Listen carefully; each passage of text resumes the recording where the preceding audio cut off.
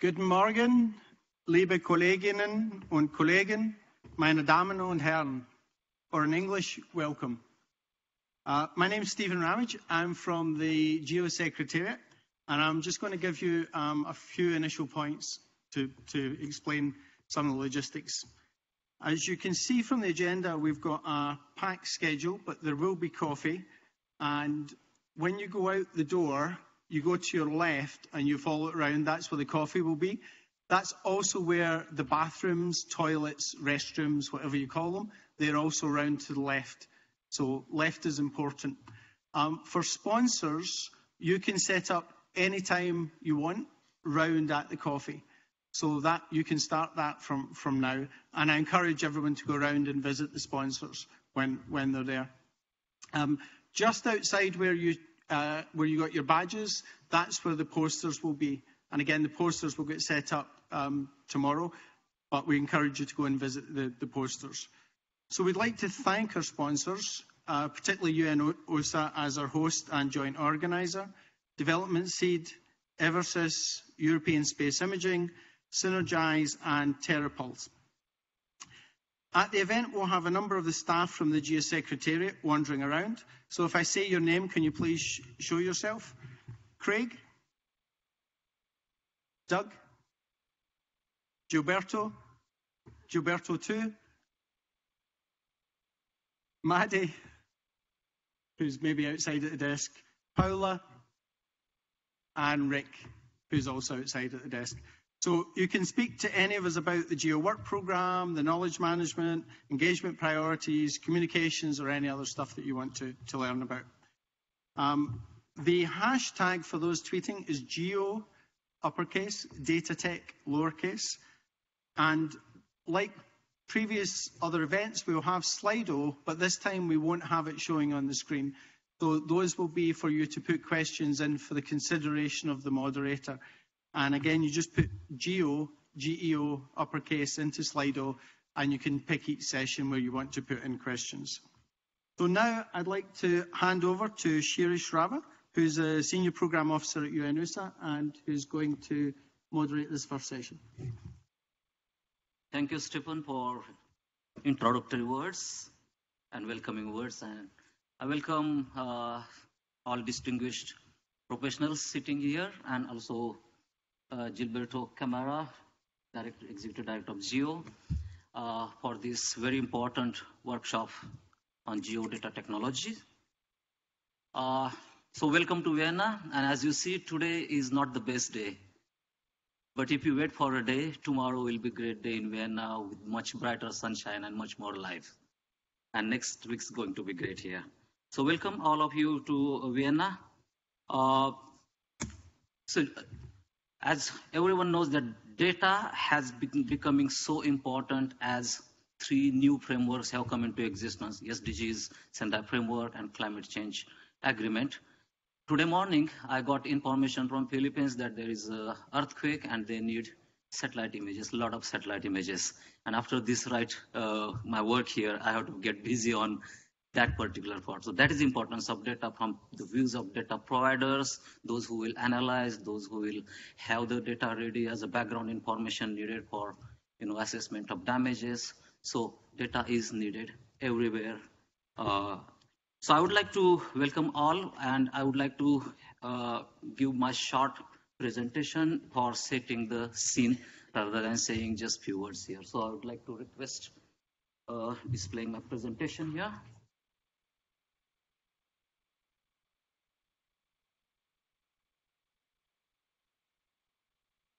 So I'll be briefly talking about UNOOSA's role in promoting Earth observation data for SDGs and other international frameworks. Although we are not data providers, but we have big network of the data providers, and we are very well connected to the end users, and mainly in the developing country who need the data most because they lack the resources. They don't have satellites, they don't have the great data systems there. And this is where our role comes into picture, to close gaps between the developing countries and those who are very well equipped with data, providing the data. Well, this is not working.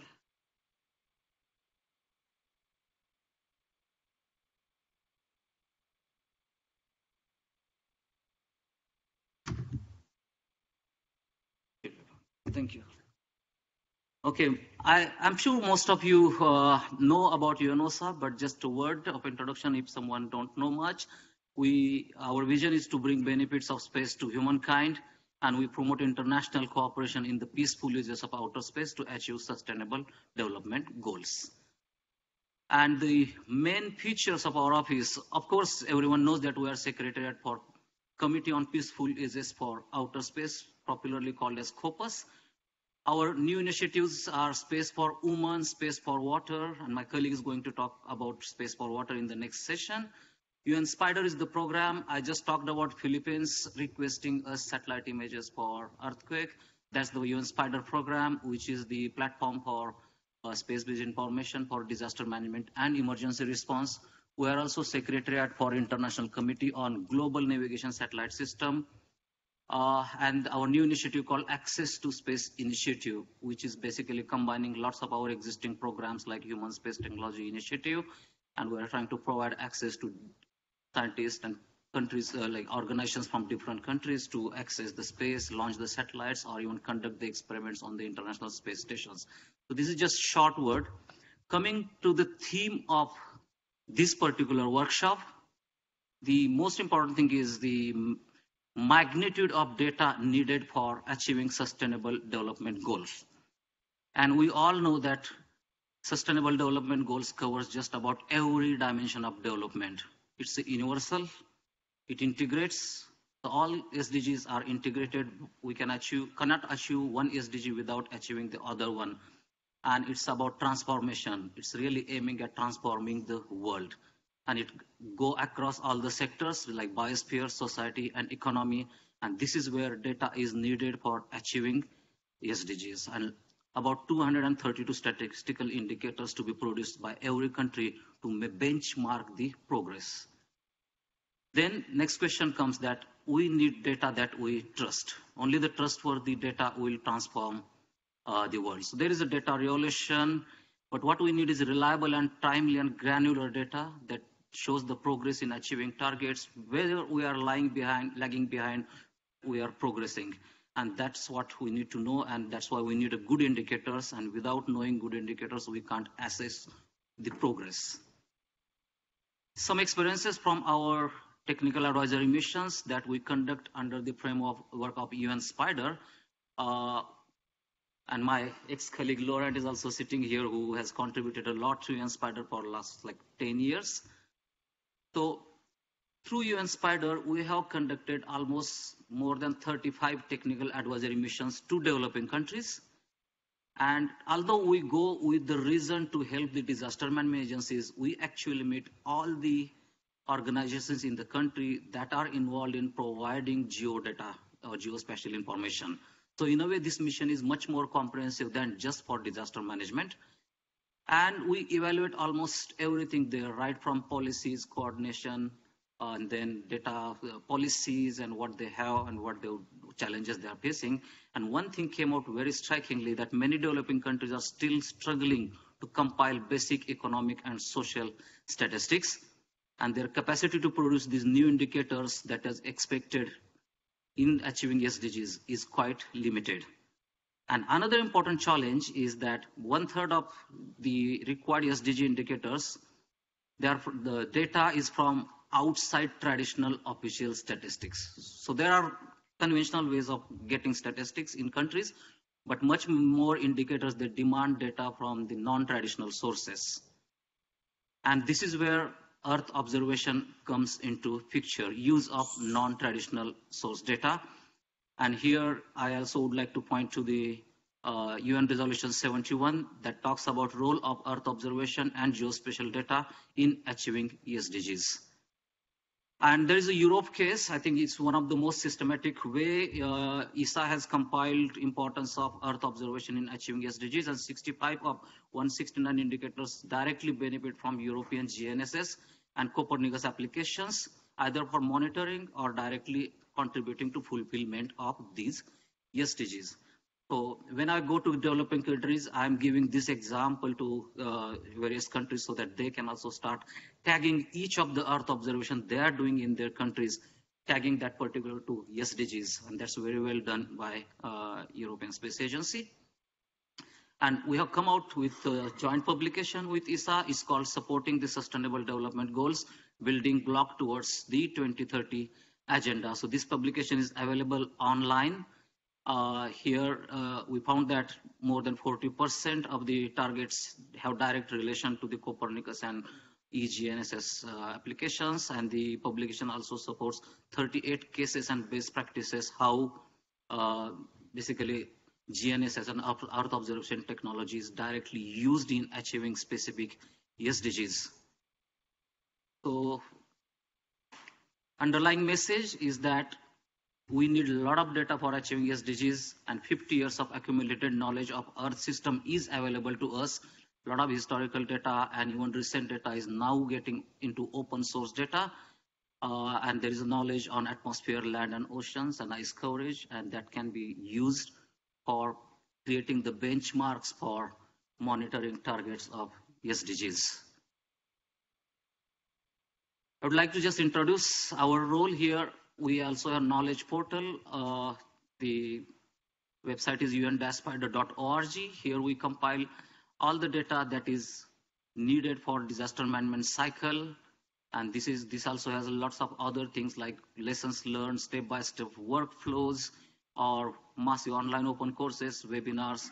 This is a one-stop basically station for disaster management. People are those who are implementing Sendai framework for disaster risk reduction.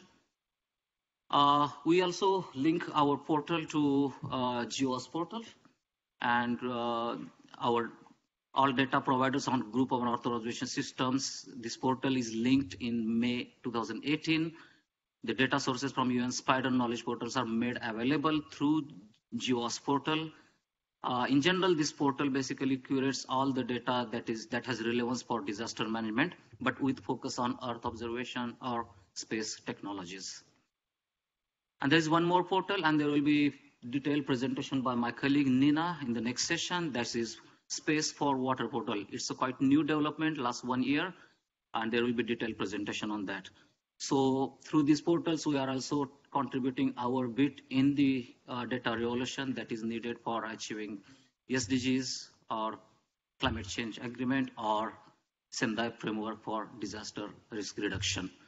So this is in brief. I would like to tell about, set the scene for this particular workshop. My last slide, it talks about efforts at national level, and this is something about Sri Lanka.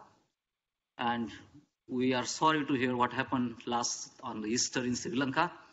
Probably our project will be postponed by a few months because of political, situation in Sri Lanka. But this is what we intend to do. We would like to set up all the databases for emergency response in the country, and our Earth observation data needed for supporting Sendai framework, that is establishing the baseline data for monitoring Sendai. Many countries do not have baseline data, then they cannot monitor what is the achievement.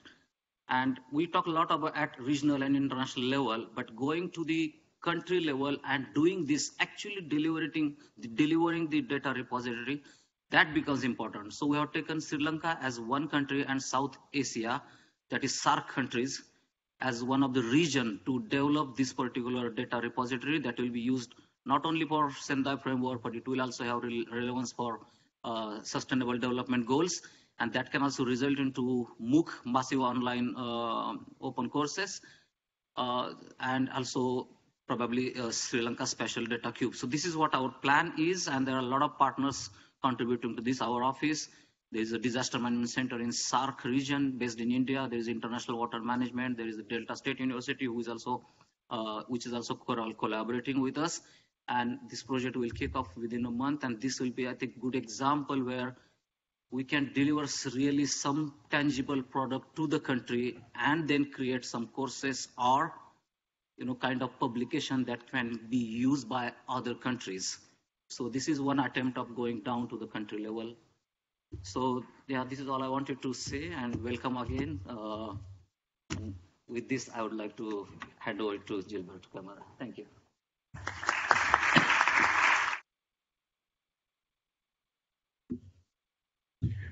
Good morning, everyone, and thank you all for coming to Vienna.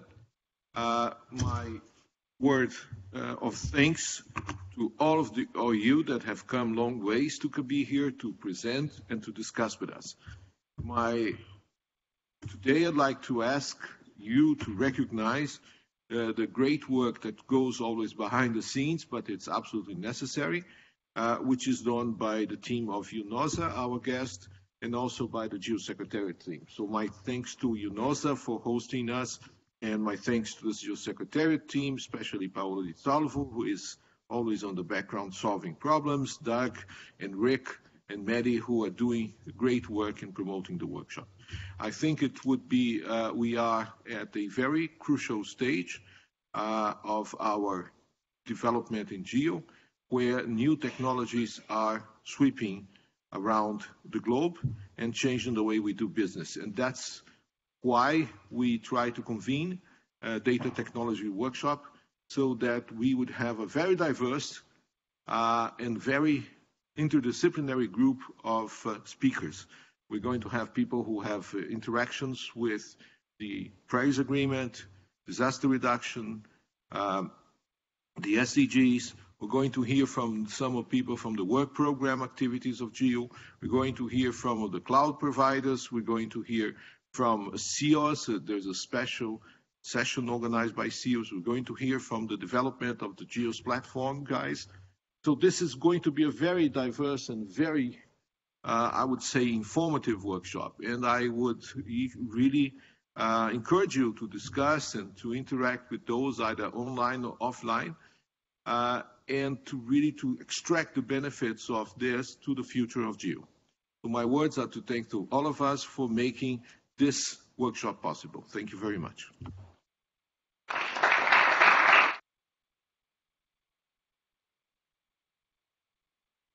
I would like to welcome to the stage Brian Killough, who is going to be also speaking in the session 2. So perhaps that he could already stay here. His name is already here. So we can make him physical presence, not just a virtual presence.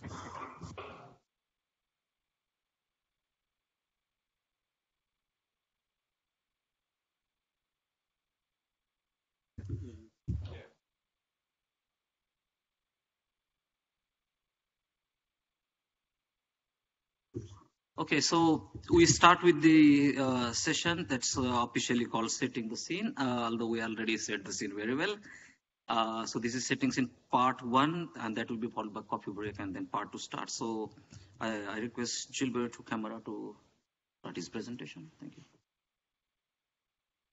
Okay, thank you very much, and I am very honored to talk to you, and also very pleased to be serving as GEO Secretariat Director in a very interesting moment. Like the Chinese say, may you live in interesting times, or you be careful of what you deserve because you may get it.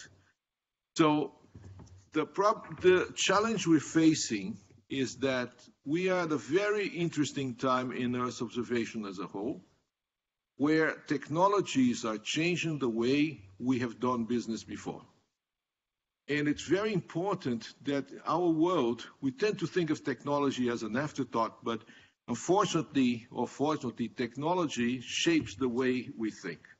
Just think of this, of how it has shaped elections, cultures, good speech, hate speech, good news, fake news. Technology has taken us by stride. And what are the consequences and implications for GEO? So can I, the slides? Okay. For those of you who are not so familiar with GEO, just 2 words of presentation. We have a mission, the mission that was established by when the organization was started the discussions in 2002 and when it was formally established in 2005, which is to build the global Earth observation system of systems as a basis for providing global information for sound decision making. Now, I like to think, and perhaps this is, of course, I would admit, a personal view, not shared obviously by everybody, that GEO is an information technology enabler. I look at GEO as a provider of knowledge based on advances on technology. And in that sense, we have to be cognizant of our users who use the data, the community who produces the results, the data that we have, and the means of production of that data. So how do we operate? For those of you who are not so familiar, we have obviously to recognize the data sources. So we have done a lot of work to organize and make visible data which is at different levels. That's what the group that develops the GEOS platform has been doing. You'll hear from them later today. We have a community. This community is organized around our work program, our activities and flagships. And this you'll hear from them in a session later today, where some of the speakers of the work program are going to tell you what we're going to do. And this community provides the analysis of different things: biodiversity, forest, health, wetlands, forest fires, agriculture. You have everything there, biodiversity. So in that sense, we try to organize community to produce knowledge which is relevant for everyone. But we have a goal. The goal is to make sure that we are relevant for the three main agreements that our countries have signed, which are the Paris Agreement on Climate Change, the Sendai Framework for Disaster Risk Reduction, and the UN Agenda 2030 that we all know talk about the SDGs.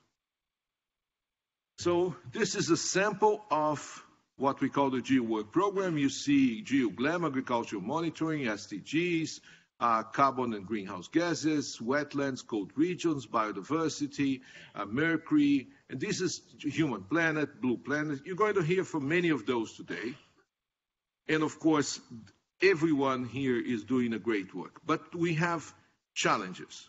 So what are the challenges that we have? So let's take one particular activity or flagship, as we call in GEO. One of the main communities of GEO is the agricultural community. The agricultural community has done a fantastic job of engaging multiple stakeholders globally.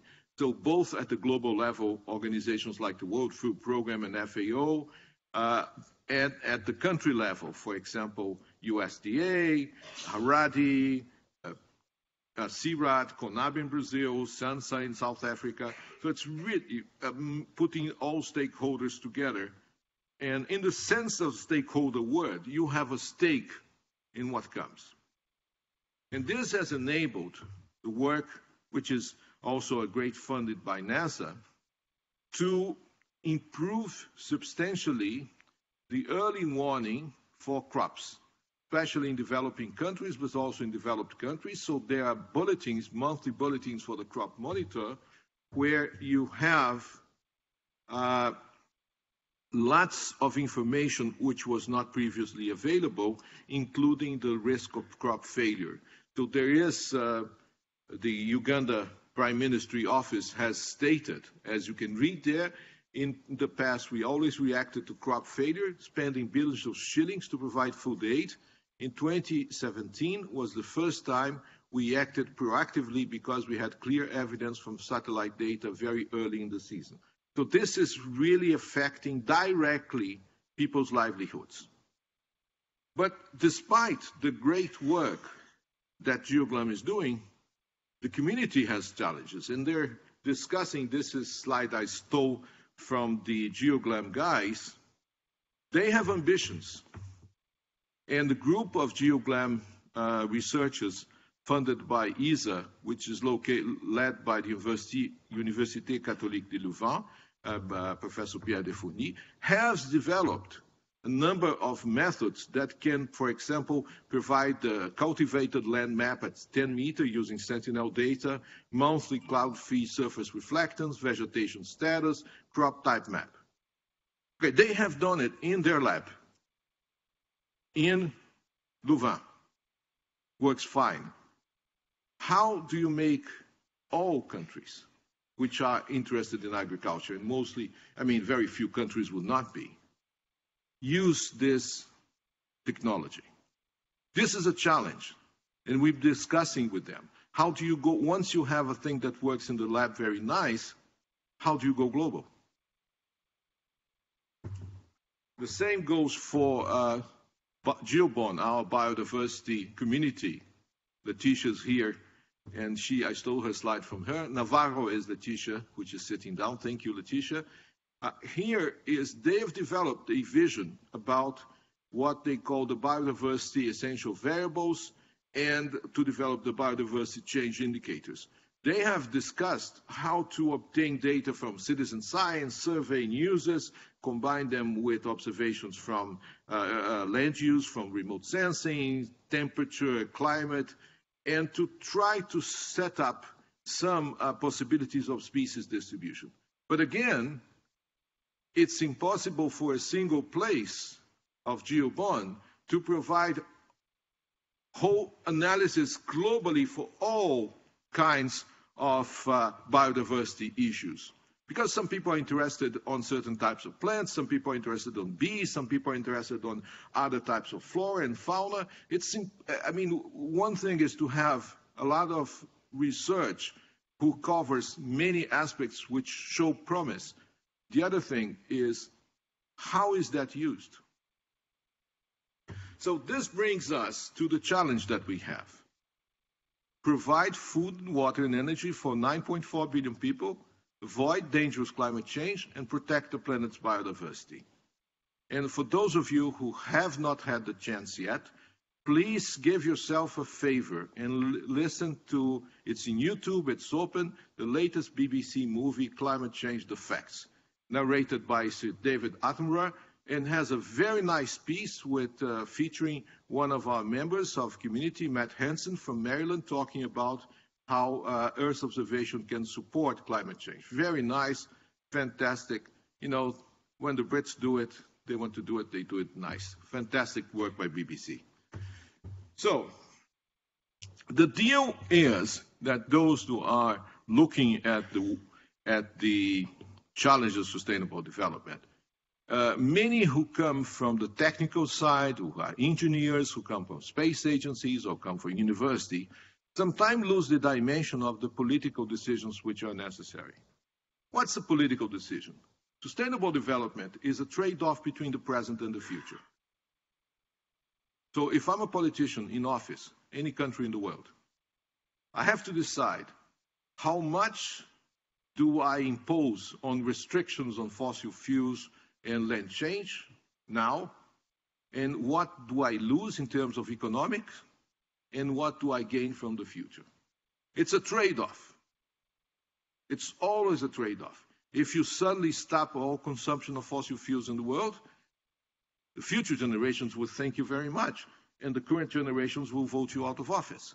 So it's the decision makers who are the crucial ones that need to be reached by our work. So there is a trade-off between knowledge and action. And the trade-off is knowledge, what we produce here of the people in this room, informs us about the limits of the planet. But action is where societies decide. So one of the crucial bits that we need to work together with our work program and our community is how to link knowledge to action. Because if we just produce knowledge, and this knowledge has no impact on the action, then we lose our main goal, which is work towards sustainable development, because those in a position for decision will not take it. So the key here is trust. Trust is the only way out. In which sense I'm talking about trust? In the sense that decision makers have good reasons to trust people that give us the information. And they have good reasons not to trust other people. There are enormous precedents in history. So that's why many communities who produce knowledge for sustainable development have been talking strongly about what we call co-design and co-production. What is co-design and co-production? the stakeholders themselves are involved in setting up the results. In other words, you can do world-class science in your laboratory somewhere on Earth. But don't expect, just because your results are fantastic, that everybody is going to use them. These are two different things. You may be able to print or have your paper printed in science, but still, it does not mean that the persons affected will take the decision. So trust is the key for producing what we call socially robust results. So we make a difference between reliable knowledge, knowledge that communicates its discoveries to society, which is papers in science, Nature, PNAS, whatever, and socially robust knowledge. Knowledge which is transdisciplinary, co-designed with the stakeholders, open and replicable. So, when it works, it works. And the beauty of Earth observations is Earth observations are much better than the SDGs. They go beyond SDGs. So if you use Earth observation for the SDG, you can do the SDGs and do something better, which you answer questions that the SDGs do not require you to answer. For example, where? How much? How much is the SDG question? Percentage of forest land as percentage of forest area, increase in water availability. SDGs is essentially about how much. But SDGs are not about where. They're not about when. They're not about who. And a lot of the beauty of Earth observation for SDGs is that you not only are able to answer the how much question, but also the where question and the when question. So it is crucial that the use of Earth observation on SDG is not a luxury, as many people think. It is essential to policy. Let me give you a real example, which is very deep to my heart. The year is 1988, and we are preparing for the famous and most important Rio 92 conference. So do you trust the World Bank? World Bank, serious institution. The World Bank comes with a report. This report exists. I've just copied it. I can follow. The report is called Government Policies and Deforestation in Brazil's Amazon Region. And it says, Landsat images indicate, referring to Earth observation, that deforestation has accelerated sharply since the mid-70s, as shown in Table 1. The forest area increased to 125 square kilometers in 80 and to almost 600,000 square kilometers by 1888. The 88 figure is larger than France. So if you take 600,000, take 125 and divide by 8, you get 60,000. So the World Bank is saying Brazil has been deforesting 60,000 square kilometers of forest per year. Do you trust the World Bank? This is the typical thing that a report produced by people who supposedly have the authority. Completely wrong. Completely and utterly and totally. I would like to say not even wrong. Therefore, at that time, our team at the National Institute of Space Research established a very comprehensive, wall-to-wall, carefully done monitoring of the Amazon forest. Who tells us how much, who tells where, who tells when, and who tells who. In this authoritative data, we got REDD Plus funds for 1.3 billion out of that. Brazil's INDC used that data, and there are more than 1,000 papers. So this is a data who is trusted. Took 30 years of work. So what's the story here? The story is that GEO needs to create not only the results, which are important, but to make these results reusable. So access to methods, codes, models, source data, enable others to reuse the results in their country based on local circumstances, create a broad network of EO practitioners, which are in control of the tools they use. And this is becoming much more possible now than it was 20 years ago. I've shown this graph over and over and never ceased to amaze me. I was in China last week. Every year there are 6 or 8 million graduates from Chinese universities. They have 60 million people in universities in China. It's crazy. So the world is big. Everywhere you look, there are more people being educated. So it's not only North America and Europe who are the leaders, but there's more Chinese, double the number of Chinese in university than there are in the United States. If you add India, if you add Indonesia, if you add Brazil, there is a huge amount of people who are much better trained than they were. And these people are born into what is called the new digital economy. They don't know a world without Wikipedia, without the web. I'm sorry to say, without Facebook. They are there. So they take this model for granted, the model of big data with a public API and low access cost. And this model has already been a model which has shown its power for Earth observation. Google Earth Engine, many of you know, there are more than 2,000 papers using Google Earth Engine. So I've been pleading you, please, let's all adopt the zero download model. What's the zero download model? I was a president of a big space agency was saying, oh, I have so many millions of downloads my image. And I told him, I will be proud, if I were you, the day there will be zero downloads. That's much better. No download. All the data in the cloud. You upload your software. Users will much be happy, and it's much cheaper. And there's no cloud, there's clouds. There is Climate Data Store, my friend Baudouin is sitting there. There are the Copernicus cloud on the Mundi. There's Esri cloud. There's Amazon. There's Microsoft. There's Google Earth Engine. There's Ali Cloud. I've learned in China that now China is moving a lot of data to their cloud. So clouds are becoming the place to go for data, especially big image data and raster data.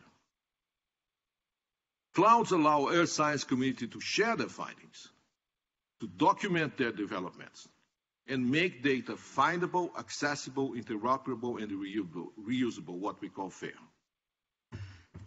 So working in the cloud is a different way of doing. You don't download any data. You have a huge image database, which is now all the data is there. And the first thing you do is filter. Let me pick up a little bit of the data I have. And then I have a process that produces an interactive map, and I use my own data as in situ data to validate what is going on. And there are more and more, there are tools for observational data analysis are being shared, like Jupyter notebooks. More and more, people are discovering that Earth observation data has no secrets because all knowledge is available in books and papers. So there's very little there that's off limits to young and capable researchers. So the way we like to think about GEO is that we need to continue providing open data, but we need to jump also to the bandwagon of open science, because open science is the only way to produce results which are trusted. Without open science, there is very little trust. And therefore, the crucial bit that I would like to ask you to consider is to make your work reproducible. Whatever, there are different ways to do it, but make your work reproducible. What does it mean to make your work reproducible? Publish your paper, publish your code, publish your data, link your data to your code, link your data to your paper. Allow people to reuse your data. This is the way we reach a global audience. Share your in situ data. Share your software. For example, fantastic work here by my friend sitting my side, Brian Killough, is Open Data Cube, open source, fully on GitHub. If you want to contribute, very easy to do. So, this is the trends And what the GEO Secretariat, together with many of you are working, we are discussing internally and externally whether we can provide support for you to move into open science. That's where we are discussing the idea of a GEO Knowledge Hub. The idea is to organize the reproducible knowledge produced by the GEO community. And we're discussing, we're going to have sessions here, we're going to have some demos of some ideas that we're having, and we hope that you can help us with that. And how can you do? First thing, you have to organize your knowledge, codify your knowledge. You have to say, well, I've published a journal paper. Let me publish the data. Let me publish the software. Let me make sure I'm clearly stating which data I'm using in the cloud. Let me share the results. It takes more work, but the world needs it. It's your duty to the sustainable development part. It's nice to talk about, the duty of politician A, B, and C, and D, but every one of us has a duty. And we have the means to make knowledge reproducible. So our idea that we're discussing and proposing and having many discussions with the community is to set up a collection of curated documents to link code with data and papers. That's what the Knowledge Hub is, the idea of a Knowledge Hub. I'm not going to go into much detail. There will be a demo later on. It's also important that the Knowledge Hub is in complete synchrony with the data providers, and the data providers have done a great work in providing data to the GEOS platform. You see a demonstration here, which has millions of assets. And what we're trying to do is that the assets, which are the data, would be linked through the Knowledge Hub to the papers, to the software that does things, to the descriptions, to the in situ data, which sometimes is not shared. So we want to, this is an add-on to the current work of the GEOS platform, into which we try to make good the potential of the data. The data by itself is very good, but data plus methods, plus code, plus sharing, plus reuse is even better. So what we want to get is a community of empowered experts, people who use the cloud to produce what we call reusable shared knowledge, and who share fully their data, their in situ observations. And that's where we want to get to. And we will not get there without your participation, your collaboration. Thank you very much.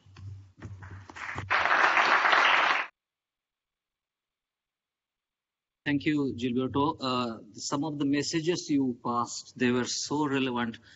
Last December, I was in Nepal, and we just took account of what happened in 2015 earthquake.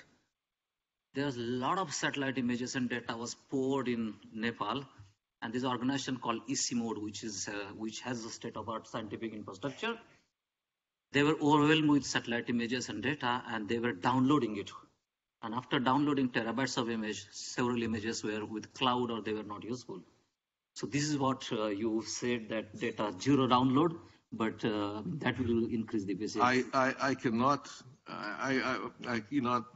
allow me to be Gilberto for 2 minutes, just to tell you that we are extremely happy that ECMOD has made a proposal, one of our proposals to our GEO Amazon Cloud Credits program. So if the proposal is approved, ECMOD will have a number of about $100,000 of credits using Amazon platform to do their work. No need for downloading any longer. So please tell your friends in ECMOD that we welcome their proposal, and we hope it goes through the process of approval.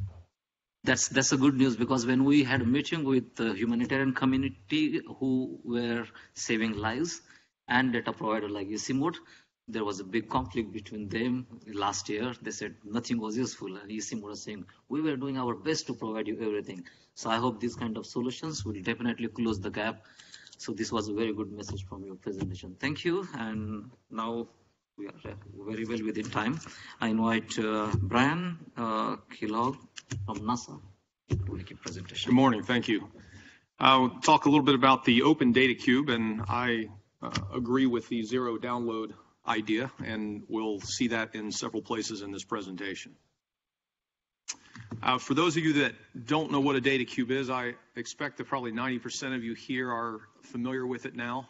We've been pursuing this for quite some time and making some great progress, but still there's many people that are not quite sure what this idea is and this concept. So if you take satellite data, and we like to see it prepared into what we call analysis-ready data so that no other preparation is needed, we take that data and we extract out the spatial and time information and we put it into stacks. So imagine that these stacks three-dimensionally are in space and in time.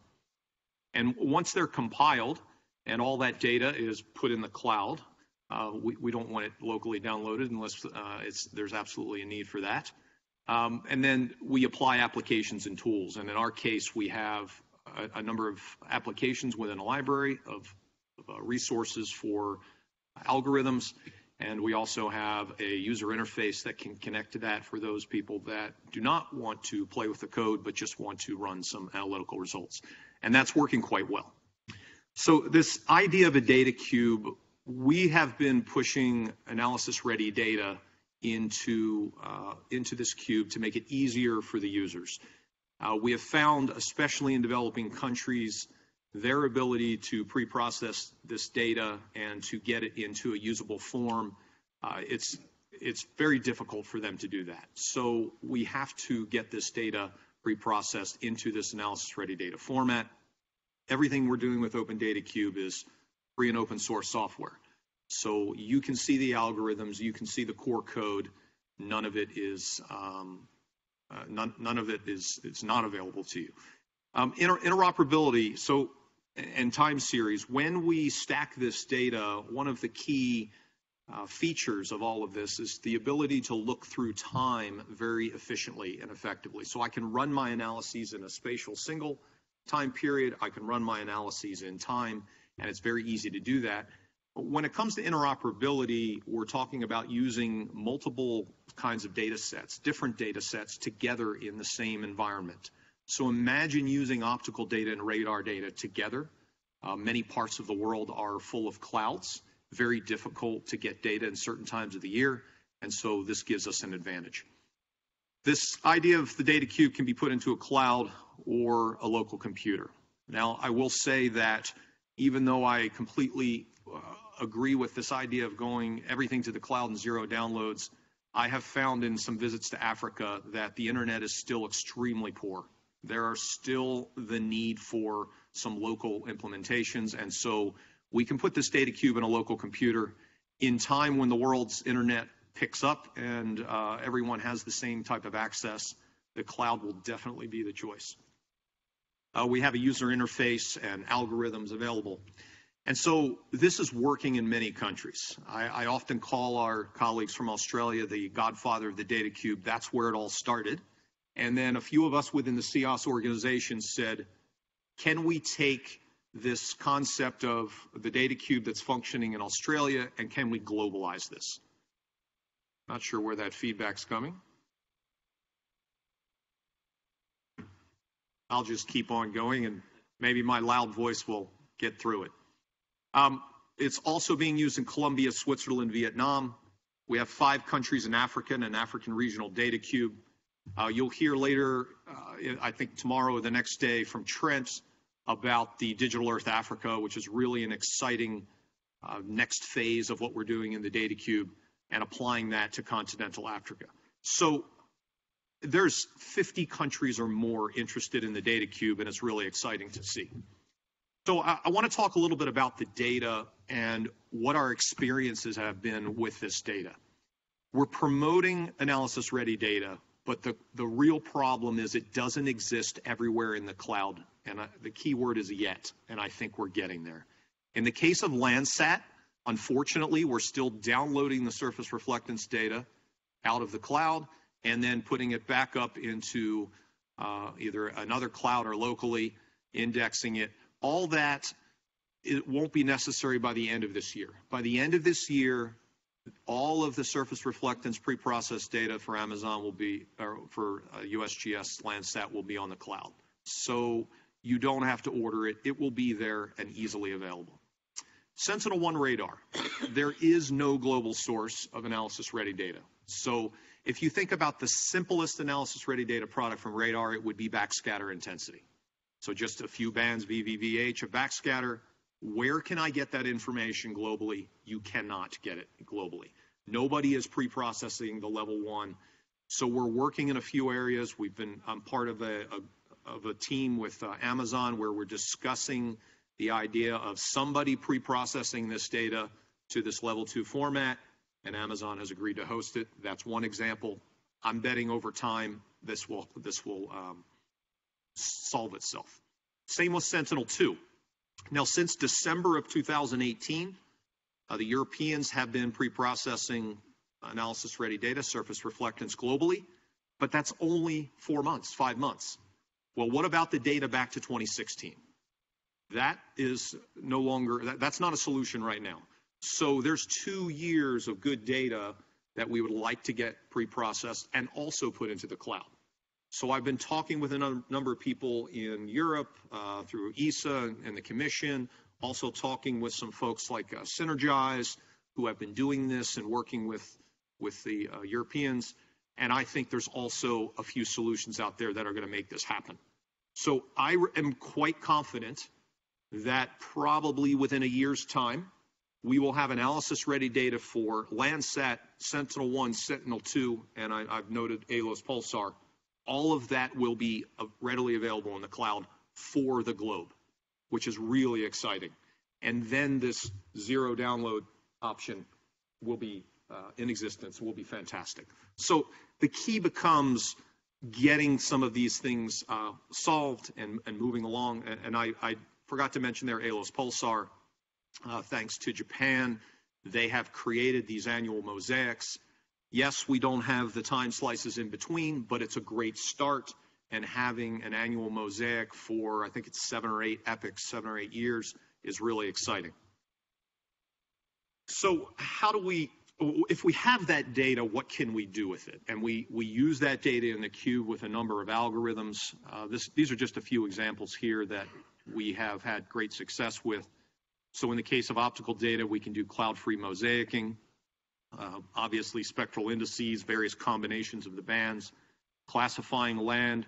One new one that we're working on is an 8-class decision tree using an FAO class system. That's coming along nicely, but one of our problems is we need ground validation data to test this and make it work. Well, it's easy to create an unsupervised land classification algorithm. The hard part is to actually supervise it and get some good validation data. So we're hoping to get that. We have a few algorithms for water that work quite nicely. We've actually adopted an algorithm from Australia called Water Observation from Space, WAFS, and we've adopted that to work on Sentinel-1 data. And the key is that we train the data using machine learning algorithm, and we train the Landsat data with the Sentinel data, and we get a correlation of like 97, 98%. So Sentinel data can see water beautifully, and not an issue with clouds. And then also land change. Land change is a huge one. We're looking at some spectral anomaly thresholds. There's some more complicated algorithms like PyCCD. So these last 2 charts here are lessons learned and way forward.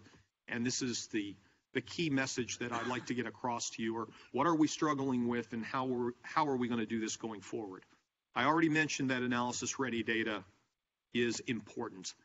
It is truly no longer a desire, but it's an expectation. People do not want to pre-process this data. We need to do it for them, and we need to make it globally available in the cloud. And so the production of this is still difficult. It's just not an easy thing. If it were really easy, I think every satellite data provider would just do it right off the bat and get to the analysis-ready data, and it would all be available. But it's not an easy process. There's also that step in between that some scientists would rather have the level 1 data and do their own pre-processing. So there's this balance you have to figure out. I would say that most of the world would just love the analysis-ready data in level 2 format and not have to mess with it. But the power scientists still say, let me do that pre-processing. The third bullet is this idea of zero downloads. The avoiding egress is critical. The data sizes here are enormous. We're dealing with gigabyte-sized individual scenes.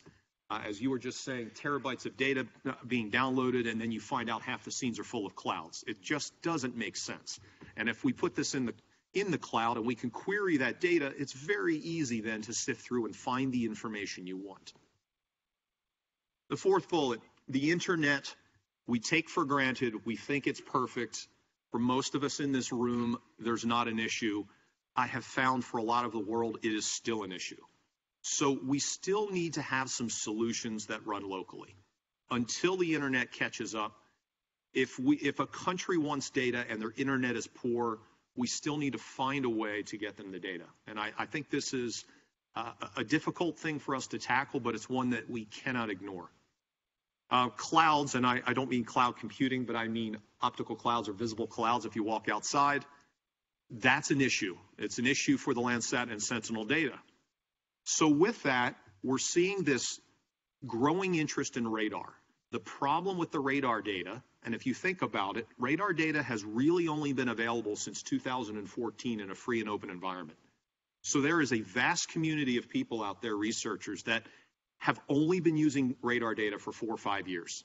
That's not a lot of time. So there's a need to understand its benefits and to train people how to use this data. Once they learn how to use radar data, I think they're going to find it's really an amazing set of data, and this cloud issue goes away.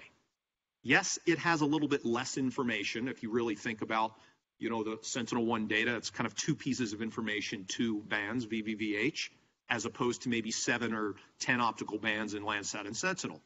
So for some, they might argue, well, it has less information.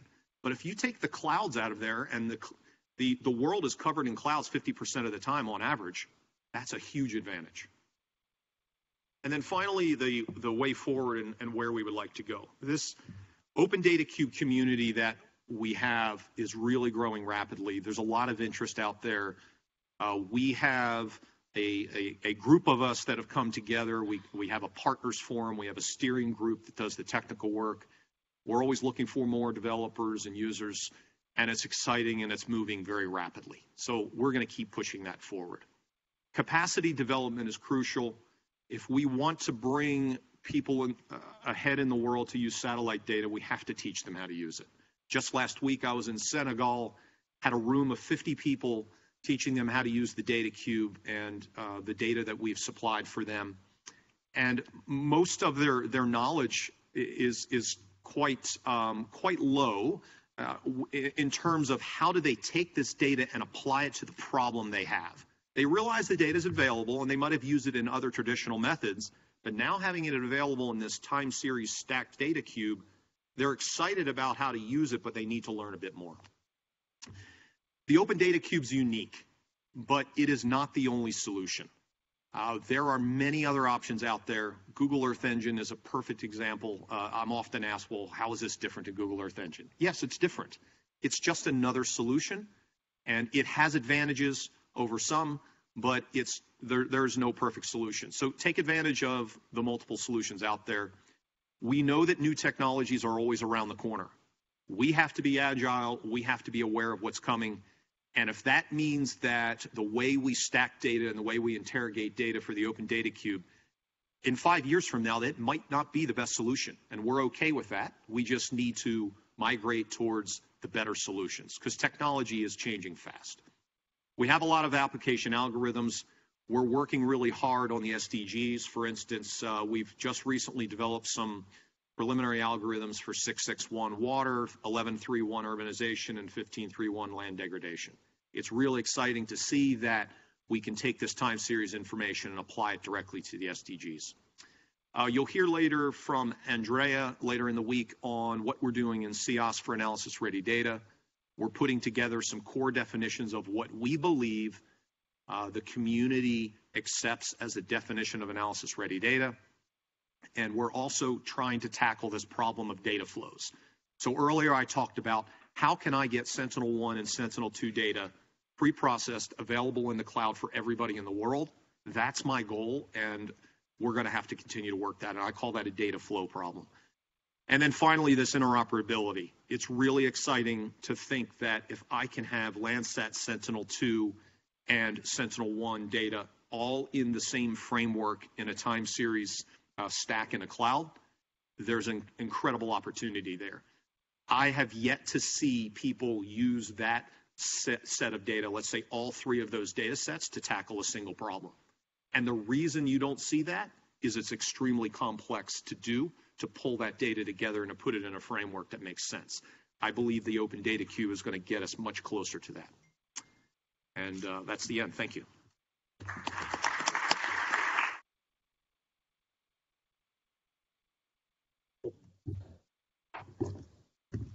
So thank you, Brian. Very interesting. And I think these two presentations have set up a very good scene for rest of the workshop.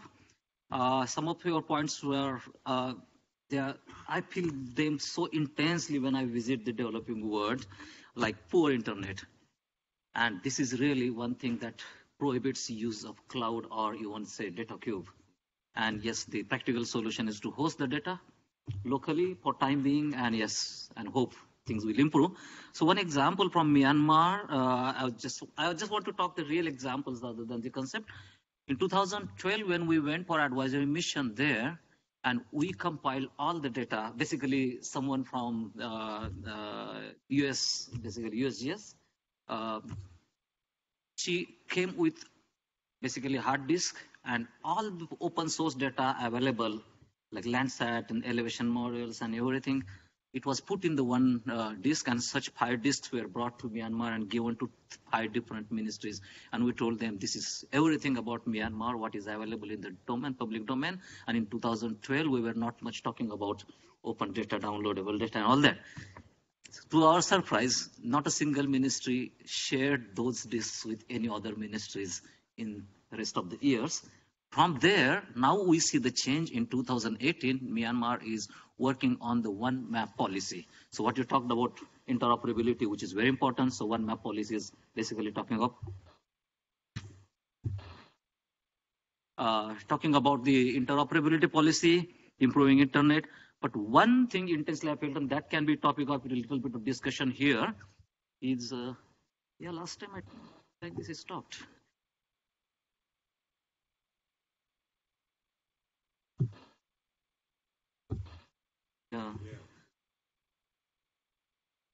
One important hurdle, the concept is great, world is doing that. Suppose I'm a government officer who owns the road data. I'm in charge of transport department. I have road data for my country. I'm happy to see all the data from navigation system and enjoy that data. But if someone in my country asks my road data to be shared, I won't share it. That is the thing happening in all the countries. So people are happy with the open data, but when they are asked to share their national databases in the cloud for benefit of their countries to their counterpart ministries or sister ministries, that is not happening. And the reason for that is, one is awareness that data that is you are holding is not a data really. Data that is shared is the real data that can be useful. And second part is that fear of data security. They say if we put our data in cloud systems or something like that, the data is not secure. So what is needed in order to really make these concepts work in large part of developing countries is a lot of awareness at decision makers level, so that they really appreciate potential of data cube and the related concepts of pre-processed data, high internet speed, or interoperability on all other elements. And that, I think that particular thing will only drive this concept of data cube really into the decision making for a benefit. This is just one suggestion, and probably we can do a lot in partnership, this together in the partnership, so that this change can happen at the governance level, and then technical solutions will become more useful. So on this, any thoughts you would like to share? And also I will invite comments from the audience, because we still have a few minutes.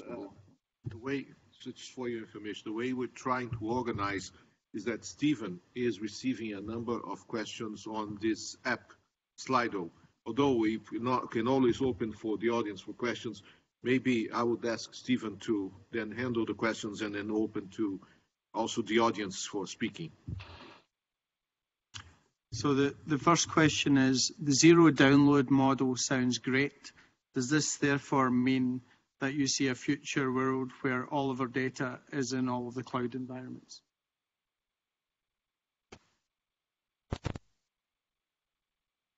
of the maps of the world are available to you in your device? Who has navigated into Beijing with a map on paper?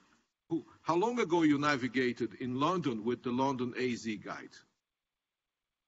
Look at what's coming. It's a simple. Technology leaves no trace behind. It is perverse in that sense. Because once it changes forever. So, I mean, this is it. It's coming. And it's written on the wall. It doesn't even read written on the wall, it's written on the PowerPoint. But you see, I have no doubt about it. Because once a technological solution brings itself, it feeds on itself, and it destroys what is back. It's as simple as that. So I'll merge the next two questions. The question was, would a data provider be willing to share their data in a public-private cloud, which is to your point, Shirish. And then the second one is, what role should cloud providers play in getting data into their cloud? Maybe, Brian, you want to take that?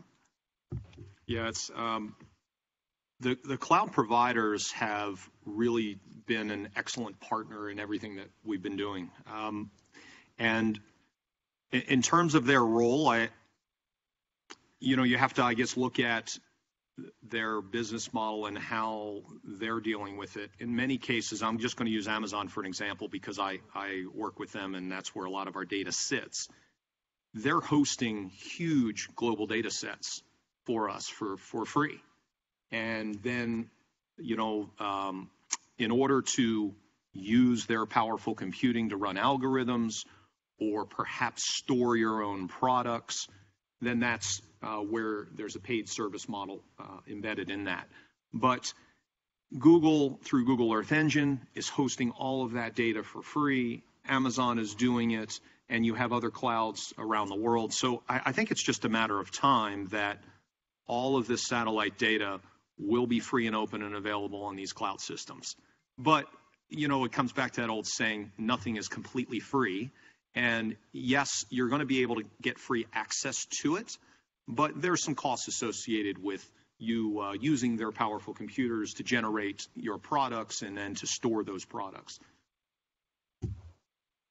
So one of the things that's been mentioned a lot is interoperability, and interoperability requires standards, Marie-Françoise.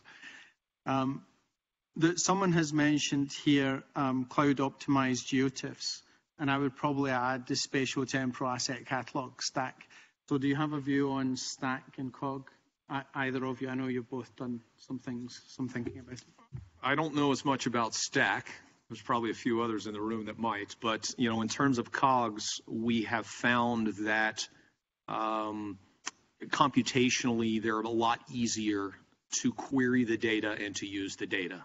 So if you put it into a cloud-optimized GeoTIFF format, just those words alone, cloud-optimized, means that the way that the data is formulated and packed, it is very well optimized for querying in a cloud environment.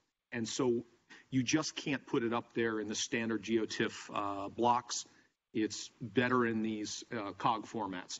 And, there's been a number of papers out there and quite a bit of research that's been done, but computationally it's really excellent. I just want to stress 2 points. The first is there is a need to recognize the important work that the OGC has given us. And there will be a presentation on the workshop on the Sensor Web Enablement OGC standard, which is quite useful and quite important and should be relevant for us all. The other thing is sometimes there are solutions that come which show to be easier than some solutions that come, let's say, from committees. So let me just, not to be too technical, but if you compare the origin of the WC consortium made a huge amount of effort in developing the RDF format, which had, in theory, many advantages. And as time goes on, many of the big players have changed it to things like JSON and JSON LD, which are not so powerful, but much simpler to do. So sometimes we have some conflicts. One of the toughest ones we're going to face is unless you use an application such as Open Data Cube, which runs with different clouds, there is no easy way to interoperate your application between Google Earth Engine and Open Data Cube and other technologies. It's hard. It's hard because it's hard. It's not hard because OGC hasn't done their work or people are not doing the work. It's hard because it's damn hard. There are very reasons for that, but the most in question here is the issue of time. When you when only space you have into the picture, interoperability becomes much easier. When you mix space and time, there's so many alternatives to query data that it becomes a choice, and the choice you do affects the interoperability that you get. In this case, you don't get. So I don't expect any miracle to come soon. I know OGC is doing a strong work, but the problem is hard and will continue to be so. So Shirish, I'll just do one more question, then I'll hand back to you. I know there are some questions from the floor as well. So someone who's actually identified themselves, Joan Massel, our friend from Craft, he is an ODC convert. There's a bit of a confession here. He's now working on the Catalan Data Cube, but he wants to know, is there a plan to federate the Open Data Cube instances in a big one? I'm just guessing about where they're going with this, and that is to create a connection with eventually like a global data cube. Yeah. So I'll give you my personal vision on where I think this is going. And the example starts with Digital Earth Africa. We took Data Cube, started in Australia, one country, worked well. We said, let's globalize this idea. We then started adopting it in a few other countries one by one. Seems to be working well. People are liking it, using it, and it makes sense. We did it in 5 countries in Africa as a prototype African Regional Data Cube. That now has led to a $20 million program called Digital Earth Africa you'll hear about later, which is really exciting. So my vision would be a set of regional data cubes that are interconnected. It's really tough to have a single global data cube. I just think that regionally makes a bit more sense because of the people that are using it in given regions. And computationally, it might make sense also to have it segregated in regions. So I think over time, it wouldn't surprise me if we saw, a South American regional cube and a Southeast Asia and a European, and all that could come together. And maybe in the end, we'll have 7 or 8 regional data cubes, which in time would compile and become, a global data cube.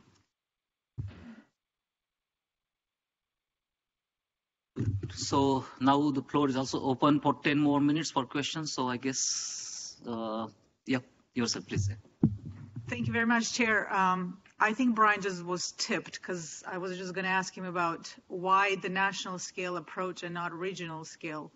You went there, Brian, but I'm wondering, why are we not immediately, now having had the experience with Digital Earth Africa, why aren't we pitching it to the countries from that angle immediately so that they can have the cost sharing and, Econ 101, rather than developing these national level prototypes where each country has to find money in their budgets to put towards it? Why not just approach the regions from that regional data cube perspective?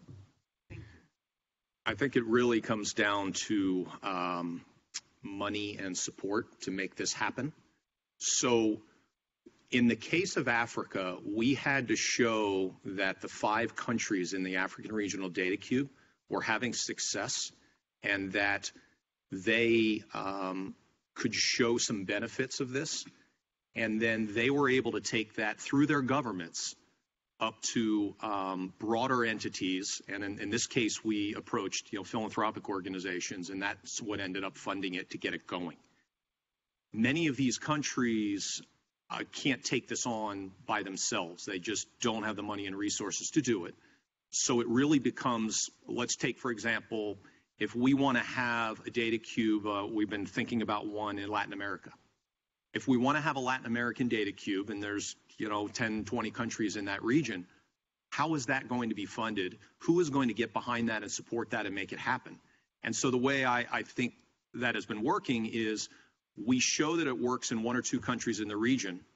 Those 2 or 3 countries become the spokesperson for, the success. And then they are able to help convince these larger donors to make it happen. So I think, in the perfect world, yeah, it'd be great just to say, hey, get a regional data cube here. Let's just make it all happen instantaneously. But it takes some support and it takes some backing from what we call the stakeholders, right? These key stakeholders that really find this of value. Hope I answered that, Jana. Let me just complete, Jana, because I think you raised an important point.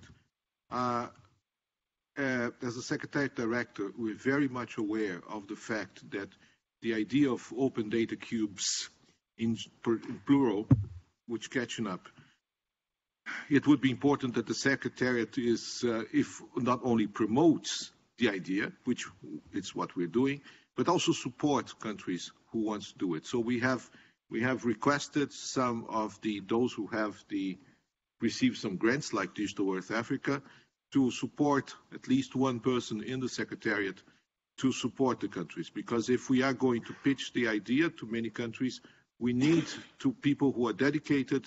I've discussed this with Brian. I mean, he's only one person. He could be 3, but he looks like 3, but he's only 1. And of course, we need, if we want to pitch the idea to many countries, it would be good to have more people supporting it, especially from the global perspective, like GEO.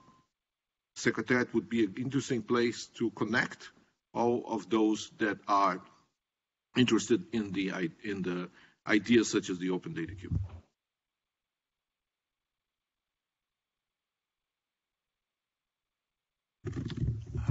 Good morning.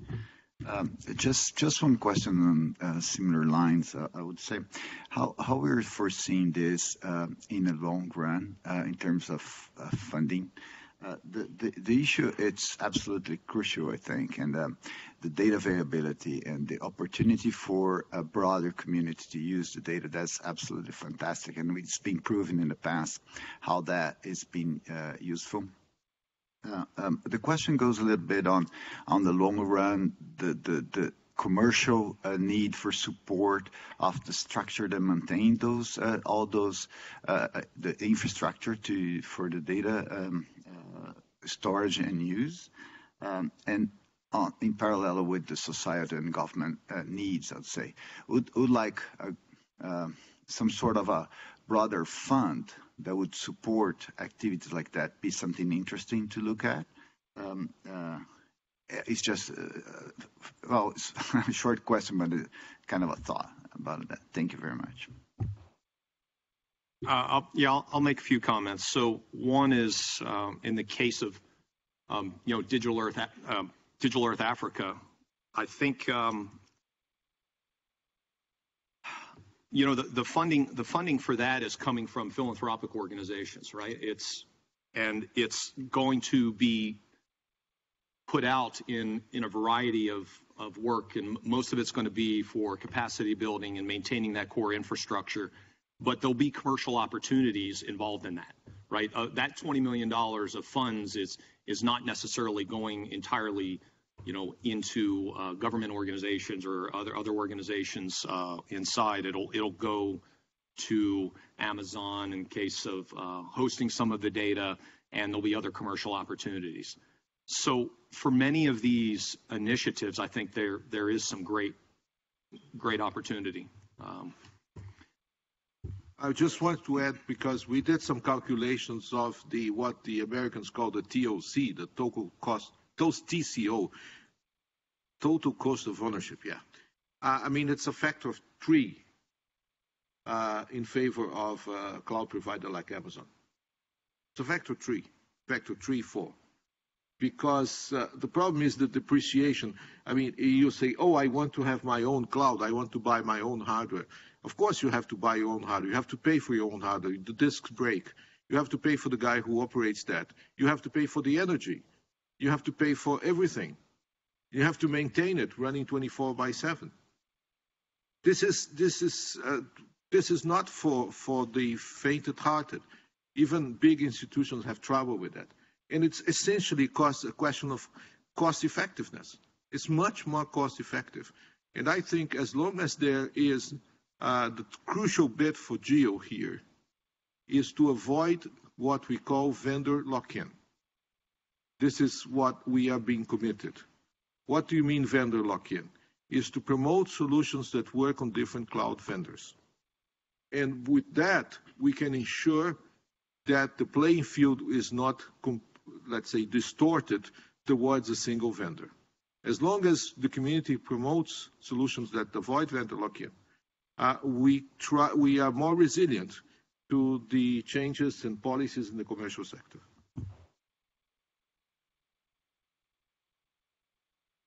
So there's just to wrap up, there's a couple more from Slido. One is, how can you comment on the European Commission decision to launch 4 or 5 different DIAS, if there should be one single cloud direction taken?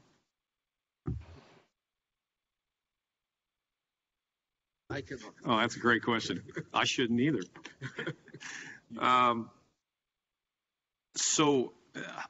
And maybe it's just my understanding of DIAS, but the DIASs, there's 4 of them, and they all have different capabilities. And much of what they're doing is providing a data service and producing products out of their cloud. They're not meant to be an open source of data for people to use, to install things of their own unless you go with them and work with them directly. So they're a little bit different, I guess, than a Google or Amazon or one of the China cloud that are probably a bit more open to broader population to use. But there's probably someone else in the room here that knows a bit more than that. I just note that there will be a session devoted to the DIASs, which some of them are in the room, some of them will be coming, and I think you can ask this question there. And again, I would stress that from the point of view of GEO Secretariat, the 2 issues. In principle, more is better. The more cloud data providers is better, as long as the solutions that run on them can avoid vendor lock-in, as long as the solution is not committed to a single provider. I think this is 2 mantras that we have to have. We have to really go for non-vendor dependent solutions and hopefully more solutions that can work and can offer services to the community. The 2 quick final questions. Well, actually, I'll do one and then maybe the gentleman over there. Again to you, Brian, where is the US data cube? Oh, that's a sore subject, right? That was from Miko Stralendorf. Where is the US? It's kind of funny, but I'm going to give Brian's personal opinion why there's not a U.S. data cube. I think it's because we have so many scientists and researchers that tend to have methods in place and do things their own way. And there's really not a demand or a need for this broader set of data or something like a data cube for the entire country. Whereas you go to other countries and they're not as heavy with researchers and scientists that have been using data for 10 or 20 years. And so the data cube for them is a huge advantage for the data preparation. But in the U.S., every other researcher I talk to wants to pre-process the data on their own and start from level 1. It's absolutely amazing to me, but that's what they do. Well, let me just say one thing. I don't know if there's someone from the Commission here, but there's also a reason, which is the Commission, the European Commission, has been funding projects with an Earth observation systematically for the last years in a way different from the U.S. So the calls that have been gone, and they call for consortia to be built, they call for data to be released, they're now calling for all results funded by the taxpayers to be published in open journals. So I think there's something to be said in favor of the Commission's attitude of actively promoting Earth observation as a key area of European expertise, as compared to the United States, where this exists, but in a very diffuse way. You have to write your own call to the NSF, you have to have your own grant. So I think the European scene is more organized and more targeted than the American scene. So, gentleman on the floor, and can I just remind everyone, can you please say who you are before you ask your question? Thank you. Thank you very much. My name is Tesfaye Korme from Ethiopia.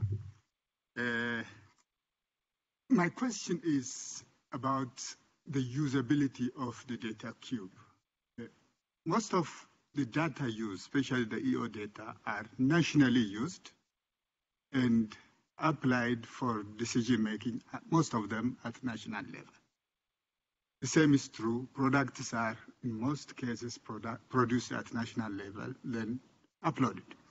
So, since the last 20 years, there was an initiative called NSDI, National Spatial Data Infrastructure, that the countries have been trying to establish, so that they can have the data repository, policies, standards at national level.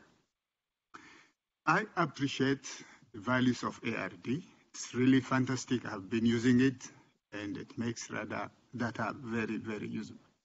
So the issue there is, what if the data are organized and made available at national level so that we enhance the usability of this data?